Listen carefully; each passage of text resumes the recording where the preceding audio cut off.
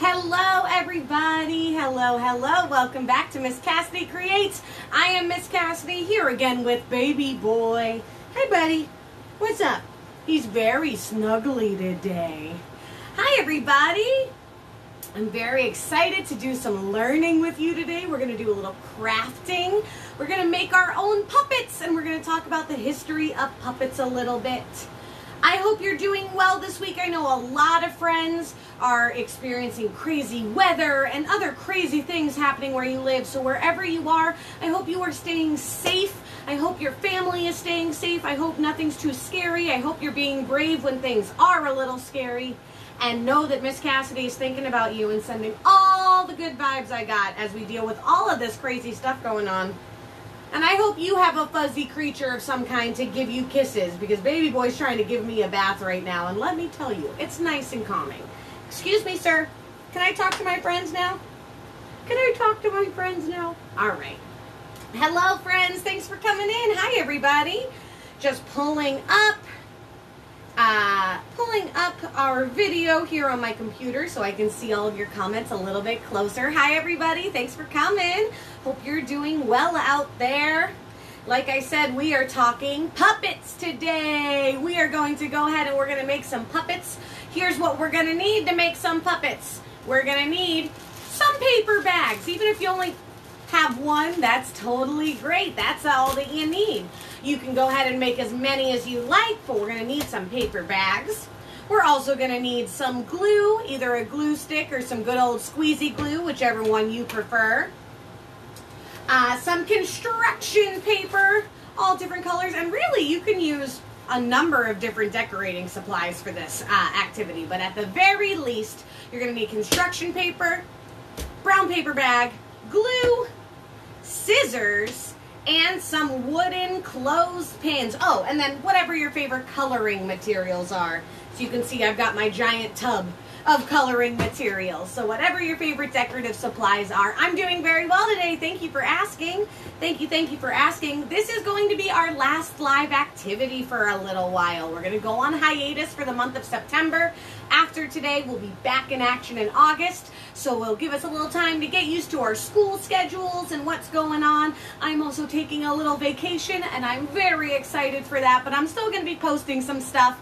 So all my grown-ups that are checking it out, keep visiting the page. We'll have some other cool things going on, but this is going to be our last live activity until October. So let's see here. All right, we talked about what we're doing today. We talked about that we're going on hiatus for a little while. We talked about making sure that everybody out there is doing well and staying safe. I know there's a lot of crazy weather going on all over right now. So make sure you're taking good care of yourself, and I hope you're staying safe and taking good care of your brain and your hearts and relaxing a little bit when things get a little scary and stressful. But let's go ahead and do a little relaxation. Oh, hold on one second, friends. One of my things fell down, and I don't want it to distract once we get to crafting. There we go. All right. Let's go ahead and get started. Today we are talking about puppets. Puppets have been around since ancient Greece and even before. Some people think that we have been using puppets for over 4,000 years. Oh my goodness, that is a long time, isn't it? The first recorded use of puppets that we really know about is in ancient Greece, but in ancient Egypt, they also found beautiful ivory and wooden puppets buried in the pyramids, and they saw hieroglyphics that show puppets being used. So it's very likely that puppetry started in Egypt, and then ancient Greece took a little bit of that and went ahead and turned it into their own thing. And it has spread all over the world. There's different kinds of puppets in Asia and even in these large countries. Like you talk about Asia and Africa are big continents that bring a lot of countries together. All of these different countries have a lot of different puppetry traditions as well. Like India and the Philippines and Japan. Europe, Australia, Africa, and again, the big difference when we're talking about these large continents and all these little places that have their own unique kinds of puppetry. And they use puppets to tell stories, to perform rituals, to celebrate holidays. There's so many different kinds of puppets that can be used for so many different kinds of things.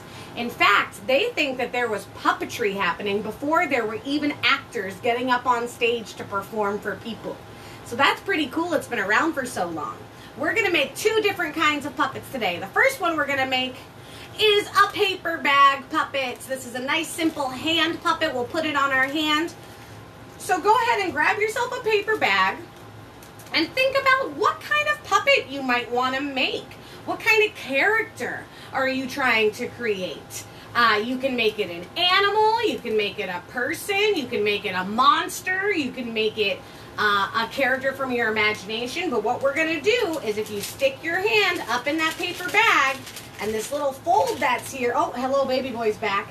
You're going to stick your hand in that little fold, and we use that to move around and make the mouth. So think about what kind of creature or person you want to make out of this paper bag. Excuse me, baby boy, you are right in the way of where my crafting needs to happen.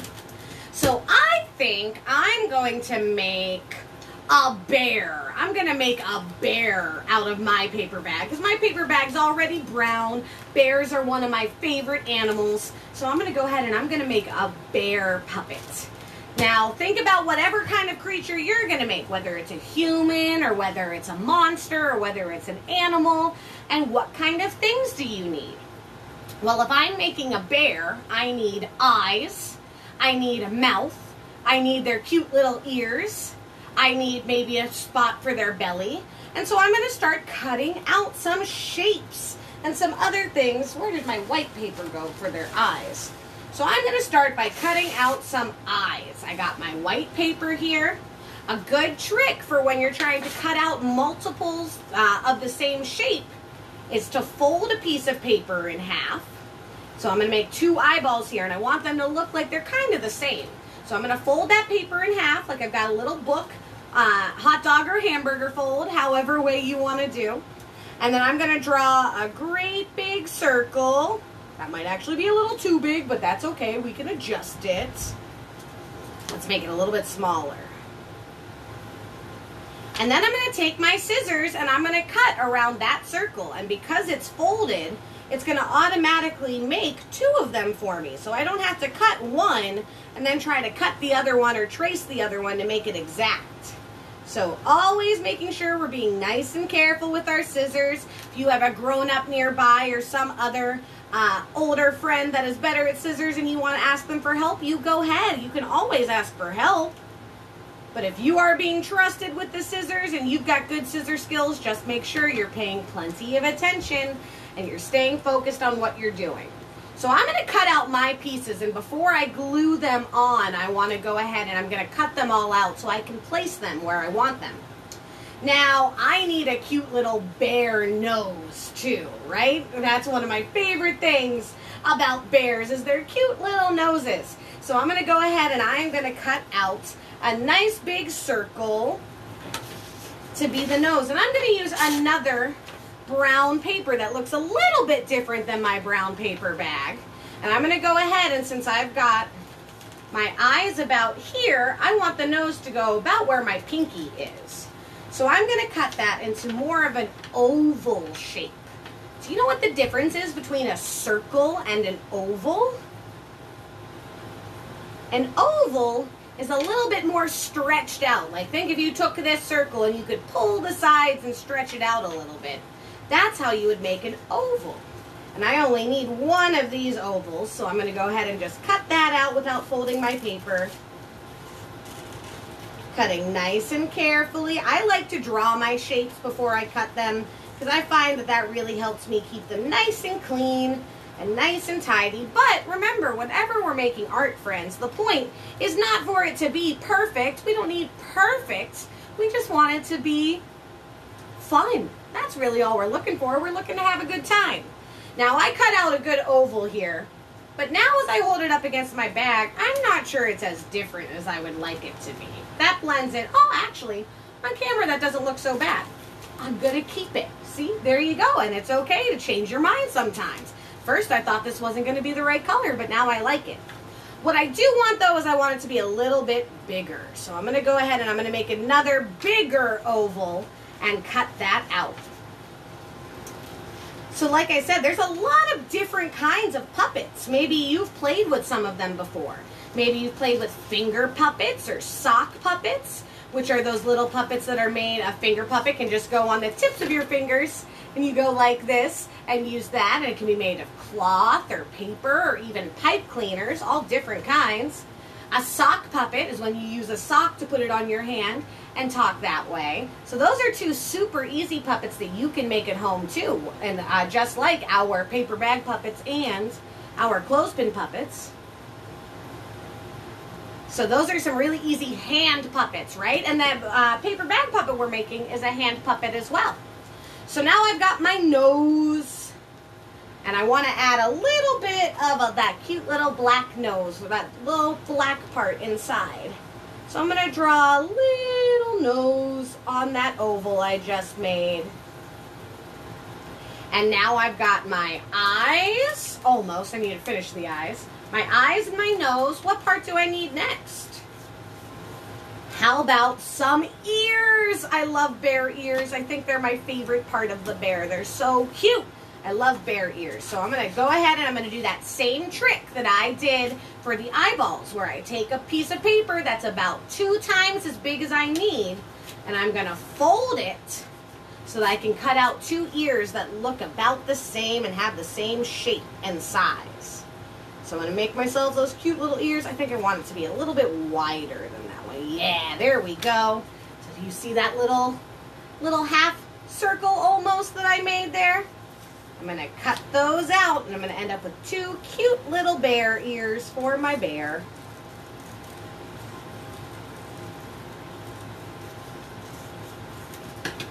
There we go. 2 cute little bear ears to go on top. Now, let's see. I've got eyes, I've got nose, and I've got ears. That might be as much as I need to cut out. Oh, I know what I'm going to do. I want to give my bear a little fluffy white belly. So to go right down in the middle here. So we've got the face up on that top flap. And then I'm going to make this into a belly. And I'm going to draw another big oval. But this time on my white paper. I'm going to take my time cutting that out, and then it'll be time to get to some gluing. What animal are you making?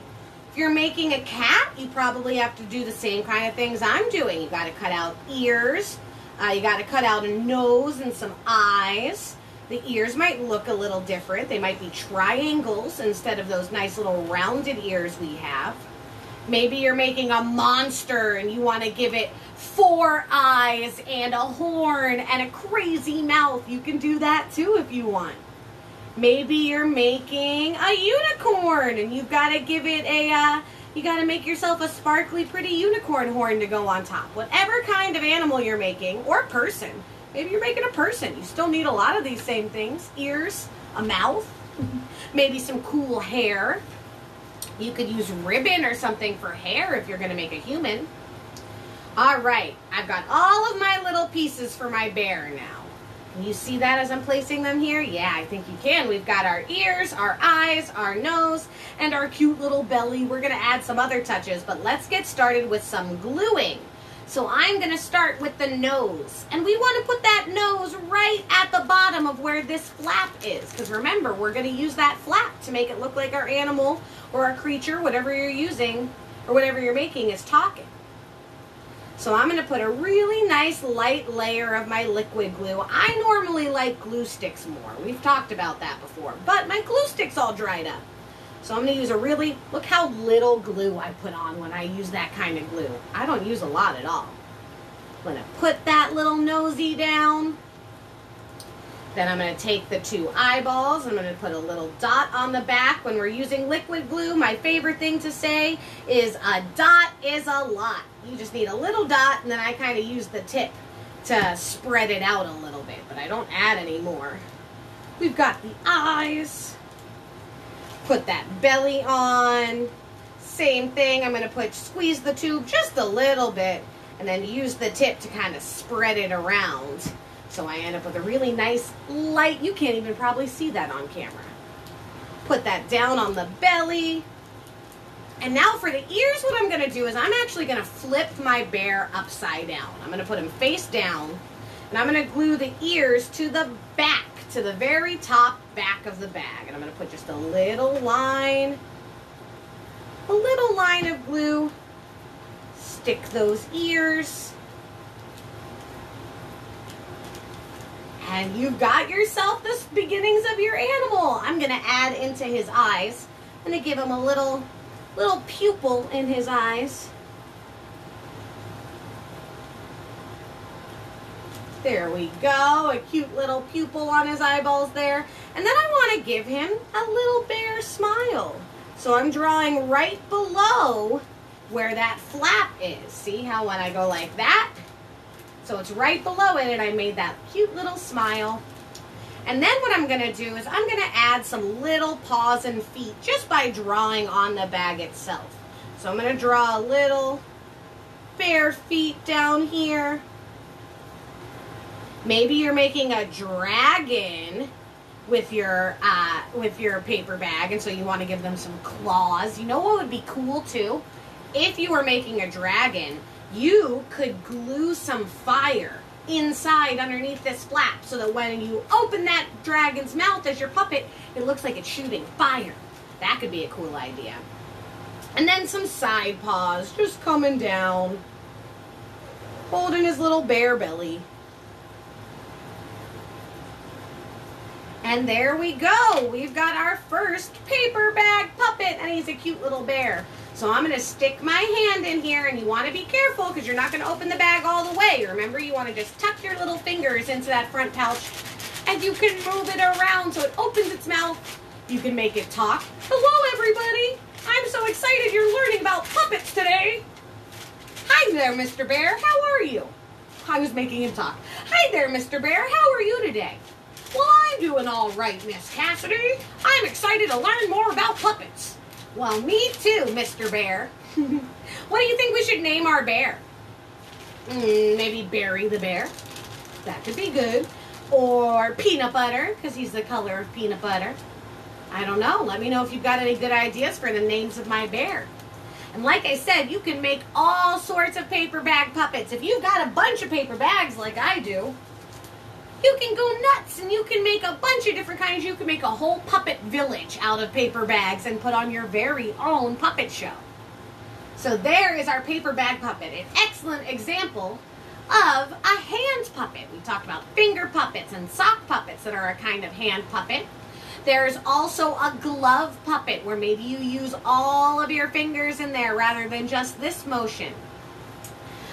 There are some hand and glove puppets that actually need two people to control them because they're so large. There are puppets that are called marionettes, that they have the strings that hang down and people use the strings to make them move. There are rod puppets where they use a stick to move their arms around and to move their limbs. There are body puppets where a human will use their entire body to fill up a puppet. These are also called carnival puppets. If you've ever been to a big parade where somebody's moving around in a puppet, that's probably a good example of a carnival or body puppet. If you've ever seen The Lion King, the musical on stage, there's lots of amazing body puppets in The Lion King. And then, of course, there's also shadow puppetry, which you could probably do in your own bedroom at night. Turn the lights out, put a flashlight on, and use your hand to make different shapes on the wall, and you can make that shadow look like different creatures and characters. There's all sorts of different kinds of puppetry, and like I said, it's all over the world. There's all sorts of different kinds of puppetry all over the world. So no matter where you're from, I bet you can learn a little bit about what puppetry is like from where you are. What kind of special things do they do where you live when they do puppets? Now we're going to go ahead and we're going to make a clothespin puppet. This is going to be a smaller puppet. And we're going to use that little pinching motion to be the mouth. So we can make an emoji or another animal that maybe you want their mouth like this, like maybe a certain baby shark or mama shark or daddy shark, any of those. I am going to I'm going to see if I can make two while we do this. I don't know. We might only have time for one. But I'm going to try to make two. And I'm going to make an emoji first. So I'm going to draw myself a circle, and I'm going to take my clothespin and kind of put it on the paper here so I can get an idea. And if you pinch it, you can see where it opens. So I'm going to kind of look and go, okay, so based off of that, I am going to start my circle. I'm going to make my circle big enough that it can really be a nice, decent size. So if you look at that circle I just drew, and I put the clothespin here, you can see it takes up about that part that opens up like that. So what emoji should I do? I want to do something where it has their mouth open. So maybe a great big smile, the big open mouth smile. So I'm going to go ahead and I'm going to draw my emoji and give it some nice big eyes. And a nice open smile. You know what it kind of looks like? Have you ever had a smiley potato before? Have you ever seen, if you've gone out, you know, maybe in the cafeteria at your school, or I think certain restaurants have them, they're like French fries, but they're shaped like a smiley face? I just made a smiley potato puppet. I guess that's what I'm making. It started as an emoji and turned into a smiley potato. So again, I'm going to take my scissors and I'm going to cut out that whole shape right there. We're going to cut it in half in a minute. But first we're going to cut out the whole shape. Nice and carefully. Got my smiley potato out. And then I'm going to kind of look, and I want that opening part, right, to happen in the mouth. So I'm not going to really cut it right across the middle. Because if I cut it across the middle, that would be like at the nose level. I am going to cut about halfway through the mouth here. So you see that? I ended up with two separate pieces. I cut the mouth in half. And then I'm going to go ahead and I'm going to glue that bottom part to the bottom part of my clothespin. Again, you might want to use a tad bit more glue for this, but not a lot still. We still don't need a bunch. You just want it to be enough, and it's going to stick on there. Stick the bottom half on. Then I'll do the same thing. I put the glue on the top half of my clothespin.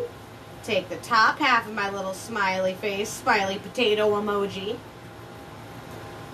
And just like that, I'm a smiley potato. Dip me in some ketchup.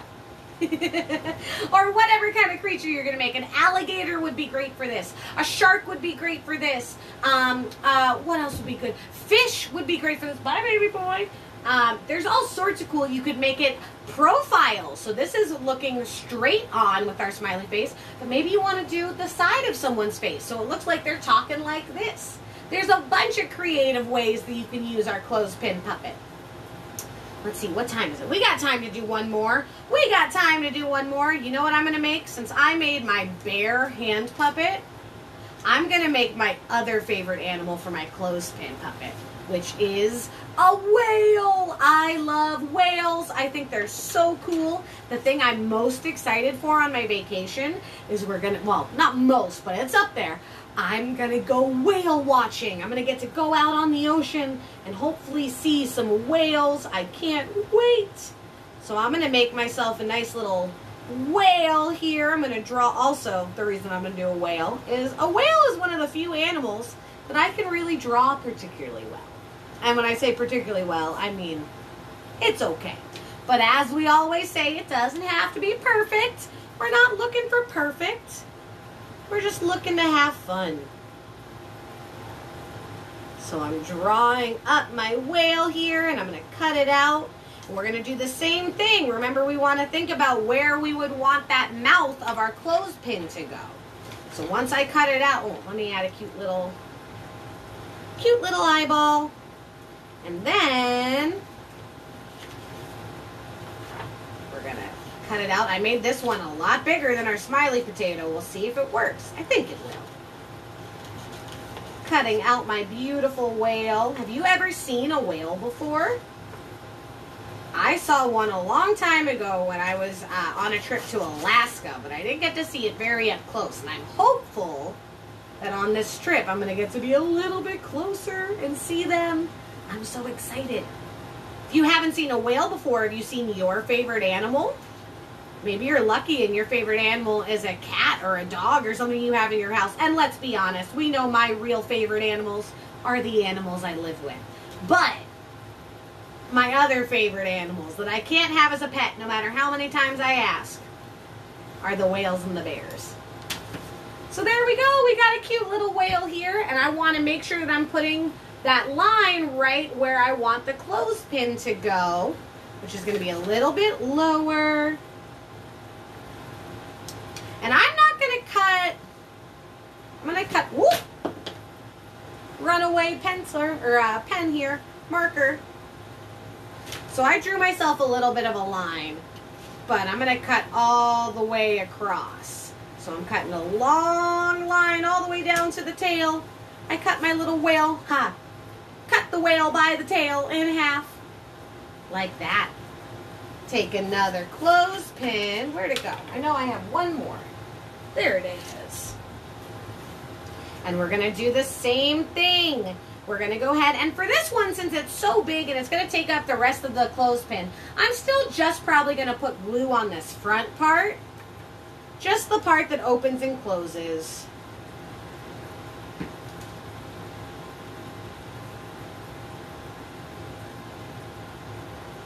Put that down. Put some more glue on the bottom. Push it down.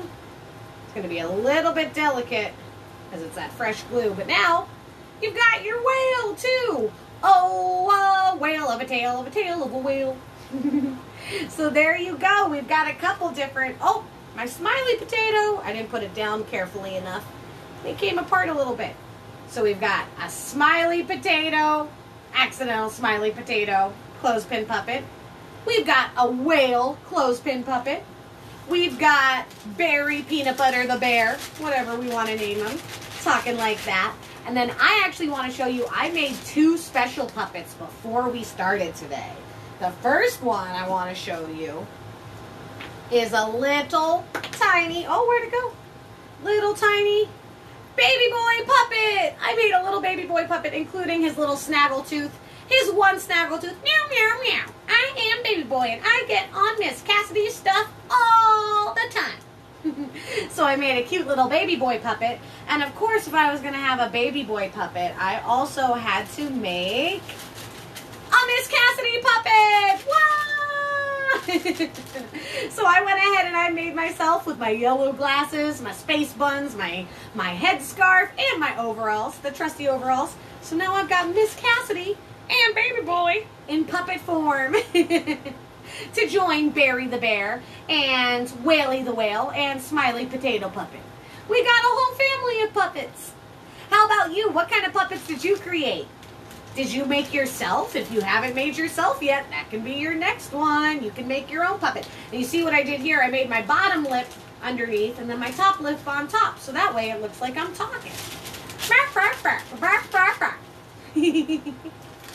So friends, I hope you had a good time. As always, if you've taken any pictures of your little learner making their own puppets, you want to share those with me, I would love to see them. Tag us at Miss Cassidy Creates with all of your amazing creations.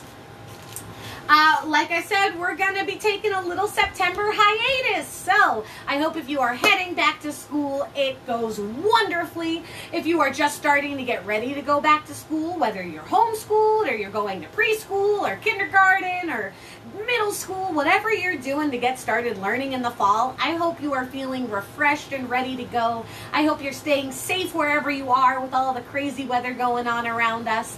And I can't wait to be back with you here in October. Let me know what kind of activities you want to do when we get to fall.